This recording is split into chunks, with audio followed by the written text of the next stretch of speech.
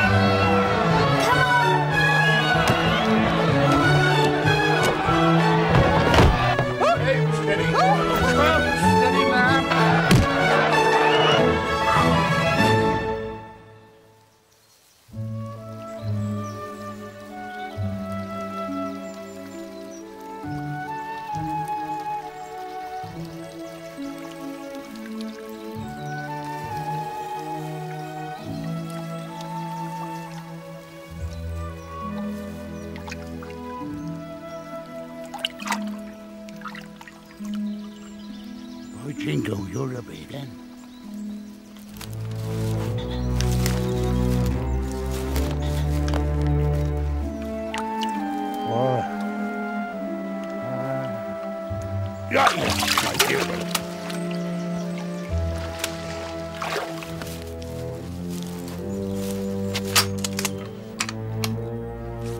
One more, we'll be off.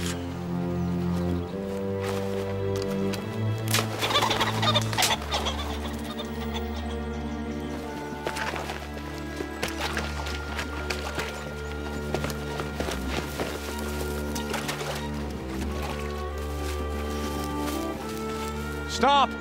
You scoundrel, or I'll shoot!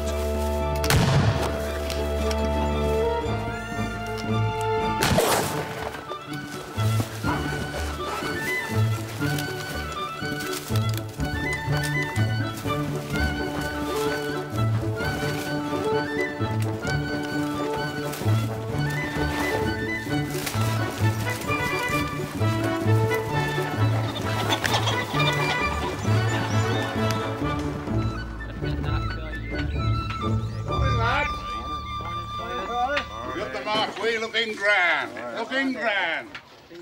Any of them bottles open yet, Ray? Not yet. All right, I'll take that one up now.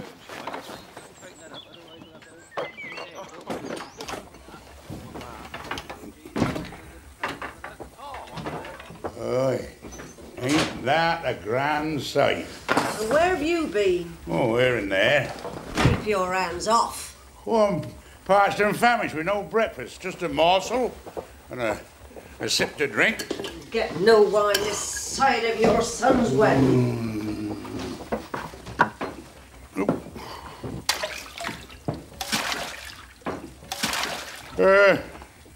Poached trout for an old trout. You've been poaching again? Oh, poached trout, melted butter and parsley. What could be tasty? Today of all days. Oh, stop vaporising.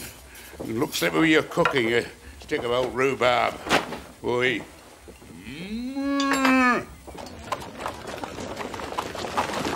I don't know how that housekeeper puts up with them. And that's another thing that makes this wholly unsuitable. Silas and her under the same roof, if you ask me. Well, whatever. Any housekeeper of Silas's earns her wages. Oh, that's for sure. And now we're taking a young boy to live in the house of a drunkard, a sinner, and a nonconformist. I thought Uncle Silas was your brother, Auntie Bee.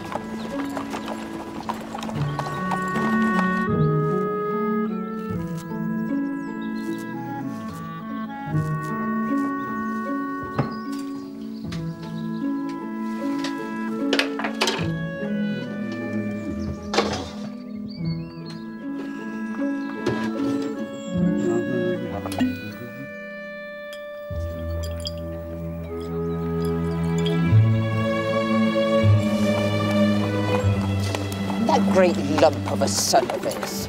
He's taken his time marrying. Must be rising 30. Who's this girl? All from over the county border. Lady's maid at Branston House, where he was working as a boot boy. All smiles and flounces, I hear. And not yet 19. Sounds a bit too hoity, if you ask me. Silas says she's a good-looking filly, though.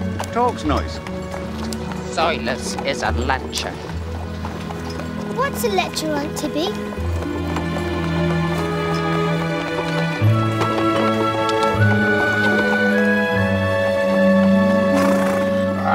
Come on, hurry up. Just stand still. Have you been down that cellar? Of course not.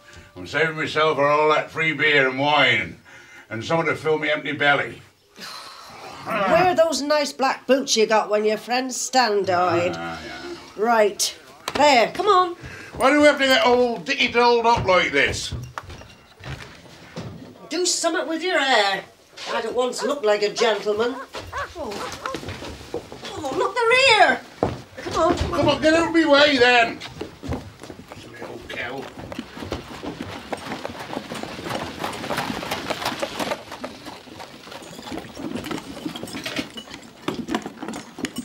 Oh.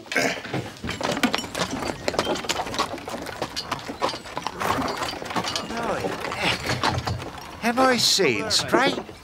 Oh, that's a real liquor.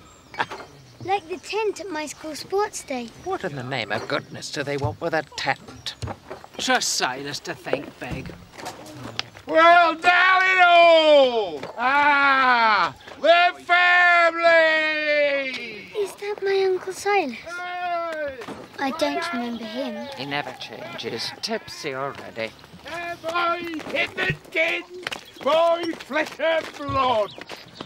Cora, my baby sister.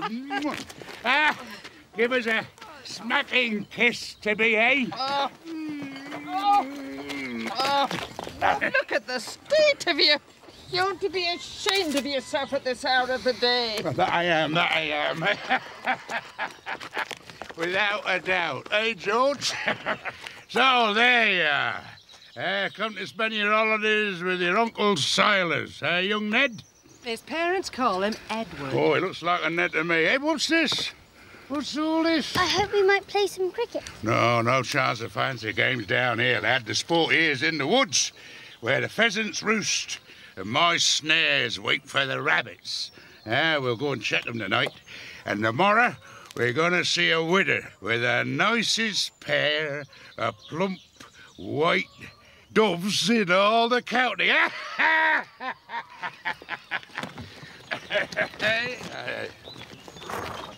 who's stumping up for all this tent and all? Marquis. We called it a Marquis. The bride's father? And her poor lass. Georgine ain't got no kin. Lord Henry and Lady Esther are paying for every mite and morsel, every cup and crumb. And the tent. And the Marquis. Where's Abel? Upstairs, I shouldn't wonder, shaking in his breeches. Hey, Bo! Oi! Time you were showing your face. Come on. Hey, half the guests are here already and you're still a bed. I ain't in bed, I'm buttoning up my shoes. Putting up his courage, more like. Yeah, if he lets his lovely Georgina down tonight, I know someone who's willing to step in. Oh.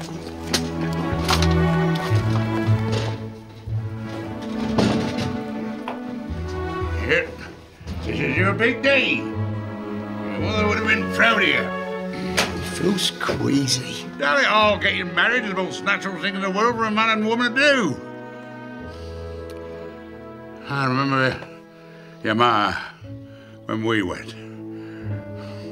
Soft as a nightingale's song, luscious as a red, rich, ripe goose gog.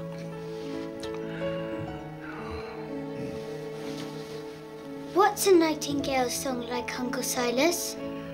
It's the most beautiful sound in the world.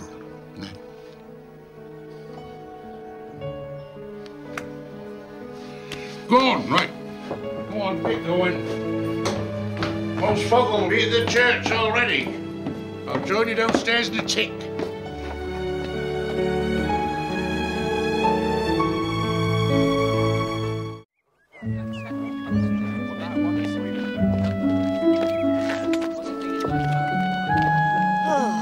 Gone back to normal, have we? Hard change, Oliver Parr, eh?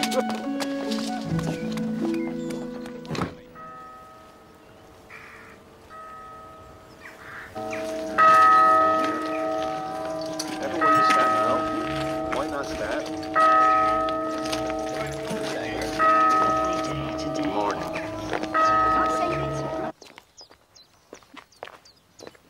Where the devil is Abel now? Changing his shirt. Bag of nerves. Like any bridegroom. Jackass, if he doesn't hurry up, the bride will beat him to it. Right, Ned, now you be careful up there. Don't fall off and put them trimming shears down. They're very sharp. There's a good lad. Will you teach me to be a thatcher, Uncle Silas? Who's a well lad? Lots of other things besides. Is a thatcher the same as a lecture? Yeah, the manner of speaking. Yeah, where did you learn such a word? Aunt Tibby called you that. Oh, she did she? Fusty old spinster. I bet she's never been troubled by a lecture, or even a thatcher, come to that. Were you a real thatcher, Uncle Silas? Real? Oh, in my time, I was a best in the county. Yeah, the world looks different from the top of a ladder. Yeah, it certainly made a difference to my life one time. Why, Uncle Silas? Well, I was thatching the roof of a shop over Dinford way, and in the upper floor there were a bunch of pretty little dressmakers, and I was getting friendly with this little creature with green eyes and bonny blonde hair. The trouble was, her boss, an old crab-apple of a woman, was always hanging round. One afternoon, when the coast was clear, though, I stepped into the room to speak to this beauty. What did you talk about? Well, just say we was getting on like two soaring larks, when all of a sudden I hear old crab-apple coming up the stairs. Well, there wasn't time to get back out the window, so... You hid? Big wicker basket. I jumped right inside and I pulled the lid down. Well, I could see everything, see? And all the girls were giggling and twittering. Then crab-apple says to my little beauty, Elizabeth, slip off your dress and try this one on. And she did. Oh, and there I was looking at the prettiest pale pink petticoat I saw in all my born days. Yeah, world looks different from atop a ladder, but not quite as different as it does from inside of a wicker basket. So what did you do? Well, I did the only thing you could do in them days when you'd seen the lady's petticoat. I married her. Yeah. She'd have been your great aunt now, if she'd lived. What's Abel doing in there? Come on, you go and dig him out. Dig him out. Everyone you stand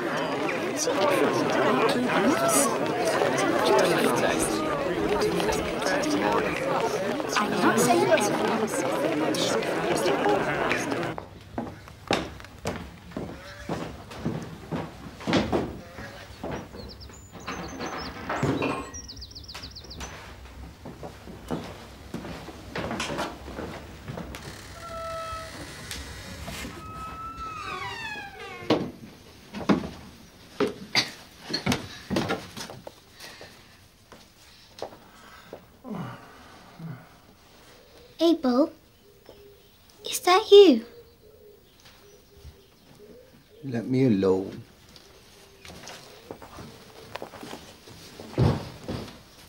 Everybody's waiting. Don't you love your girl? Don't you want to get wed? Of course I do. Well, if she's at the church and you're not, she might die of a broken heart, like you read about in books. You think so?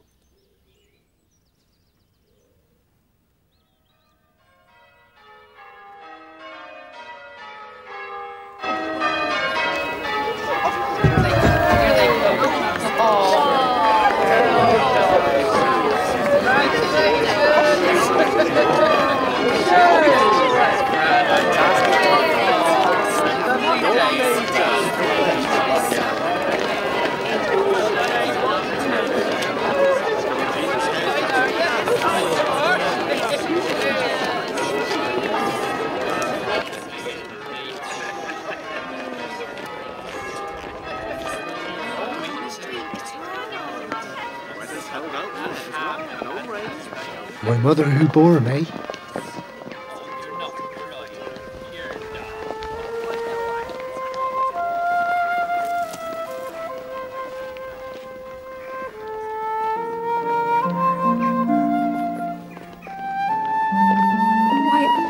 Abel, there's the date of your birthday. That's right. She died giving birth to me. God bless her.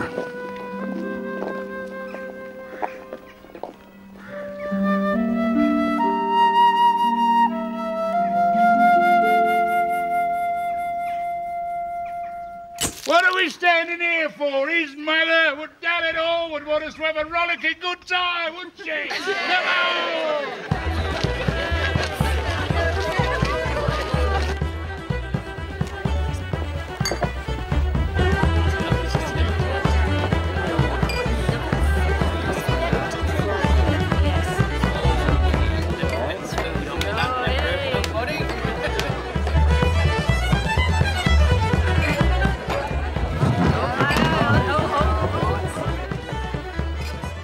Uncle Silas is going to make a speech. He'll make a blind fool of himself in that state. Silas is enjoying himself. After all, she's his daughter now.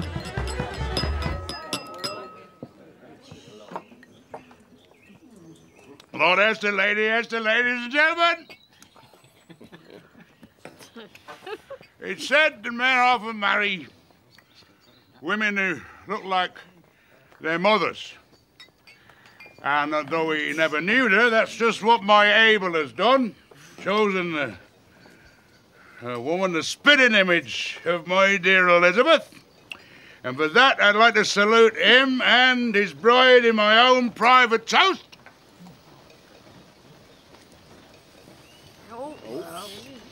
And I'm going to sing a song. There'll be trouble before the summer's out. Mark my words. Just for her, just for Georgina, that I used to sing with my Elizabeth in our youth. I will be your loving man. I will be a loyal man.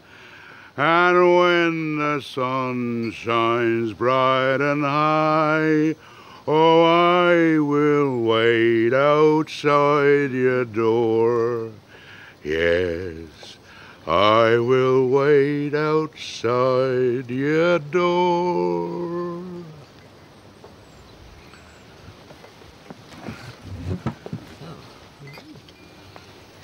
Will you come to Mammy's house when the moon shines bright and clearly? And I'll come down and let you in, and Mammy shall not hear me. No, Mammy shall not hear me.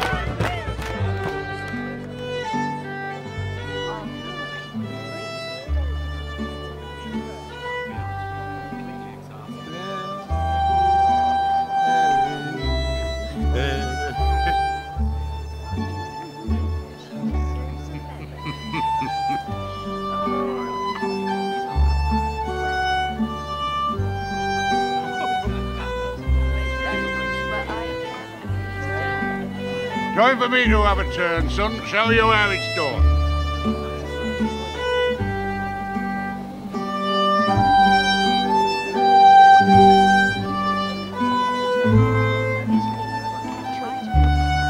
I wonder he can still stand, let alone dance. Oh, let him alone, woman. taking this young lad to his bed. Not a moment too soon. But Uncle Silas said I could stay up late, and we were going to set snares in the dark when everyone's gone home. He's going to teach me to be a woodsman. To be a poacher, you mean? What did I tell you? Tainting him with his bad ways already. I'll see he comes to no harm.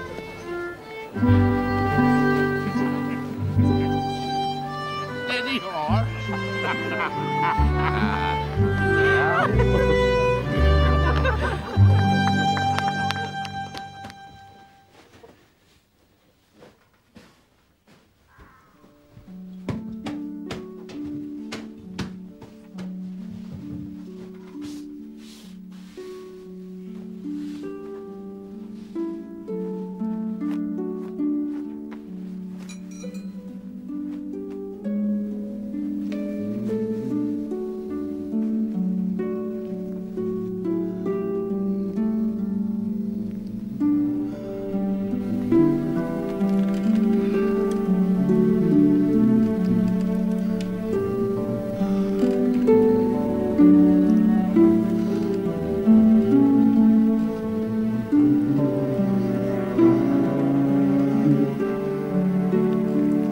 Give you a present for making it such a happy day. A present for me?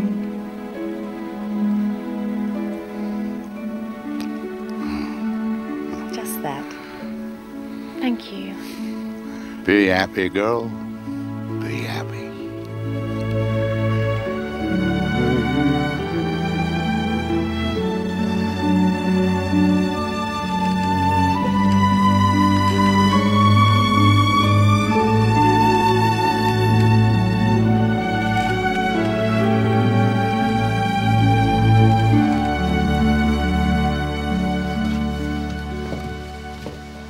Mrs. Betts, what's a widow? What are you asking? A widow with the plumpest pair of white doves, Uncle Silas said. You don't want to go listening to everything Uncle Silas tells you, right? Right. Time you was a bed, young lad. I wish I could stay here forever. Don't forget, turn down the lamp.